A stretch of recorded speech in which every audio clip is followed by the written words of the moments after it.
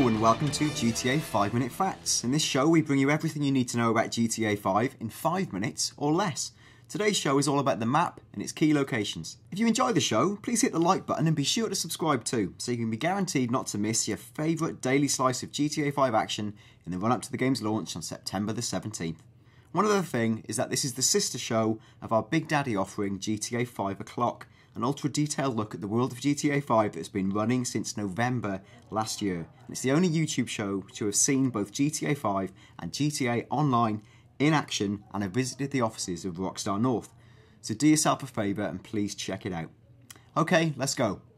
GTA 5 is set in Los Santos, a fictional version of Los Angeles, plus the surrounding countryside of Blaine County, which is based on real-life locations like the Salton Sea. GTA 5 is Rockstar's biggest open-world game yet, bigger than GTA San Andreas, Red Dead Redemption and GTA 4 combined. In fact, if you include the huge underwater sections, GTA 5 is 5 times bigger than Red Dead Redemption.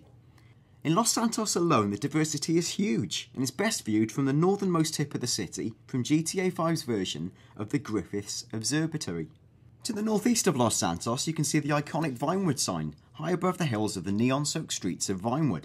It's GTA 5's version of Hollywood, where you can visit hotels such as the Richmond, which is GTA 5's version of the famous Beverly Hills Hotel, or the Von Krastenberg, which is based on the Hilton chain. Take a walk past the Oriental Theatre, which is based on the Chinese Theatre, to see characters like Impotent Rage and washed-up film stars like Pamela Drake.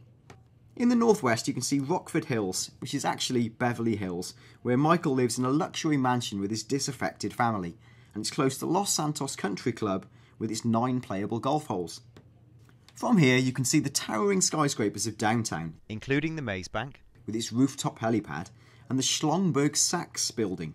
Nestled side by side are the FIB and the IAA buildings, which are GTA 5's version of the FBI and CIA, where we see Michael abseiling to rescue a key hostage from the IAA during a key mission as detailed during Game Informer's demo of the game.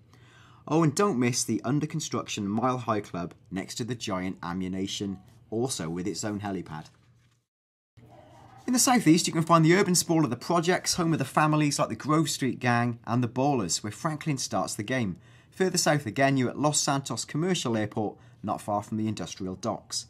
Finally, on the glorious southwest coast you find Del Perro Pier, with the famous Ferris wheel of Pleasure Pier, plus the hippies, hustlers and posers of Bohemian Vespucci Beach.